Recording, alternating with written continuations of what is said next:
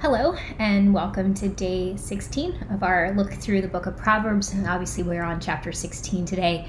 Before we take a moment and jump into this really great chapter, let's pray and ask God to reveal Himself to us through this, through His Word today.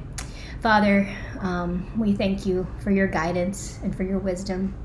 Father, I thank you that you are a God of wisdom, and I pray today as we dive into this chapter that you would reveal yourself to us.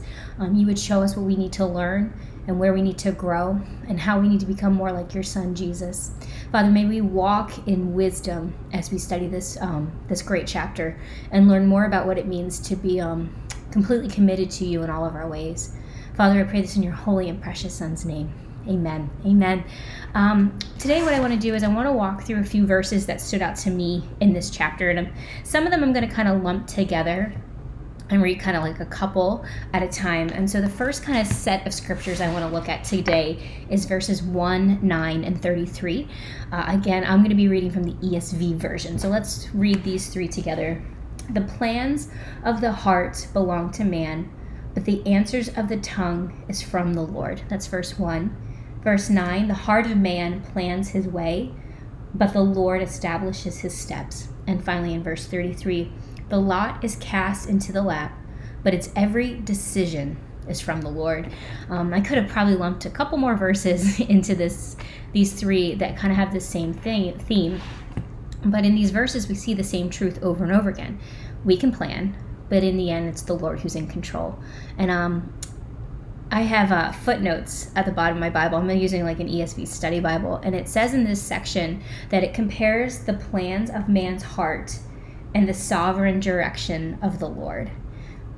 I can plan all I want, but ultimately in the end, the Lord is sovereign. And the Lord's the one who directs my path. The Lord is the one with the answer. He's the one who kind of establishes my steps and my decisions. In the end, everything comes from Him. You know, I'm a planner. I like to be in control, or at least to think I'm in control. And these are verses that I personally struggle with because, you know, He is sovereign. He is in control. He has established His path before me.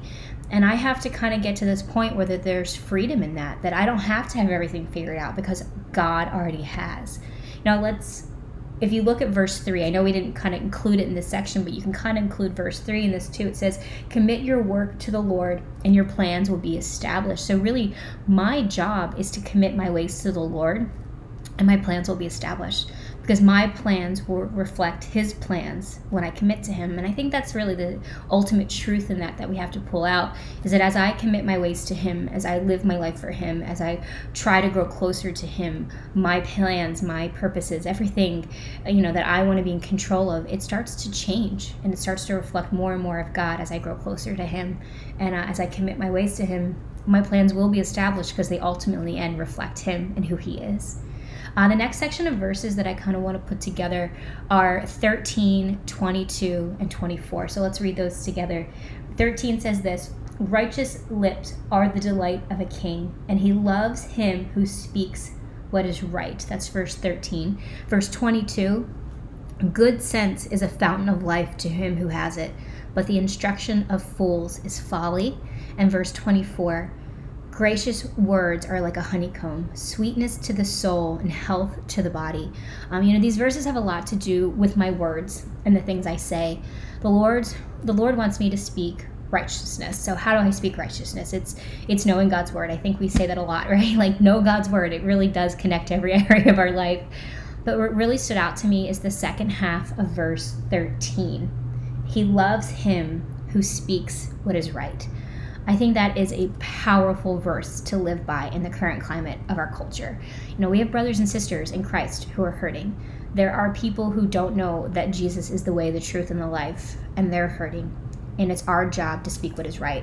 You know, we may have various views and opinions on different subjects happening right now, but everything should bottom line to this. Our job is to speak what is right. Our words should always point back to God's truth. I want to say that again. Our words should always point back to God's truth. You know, when I read like verses like these three, I am always reminded to kind of put a 20/20 spin on it.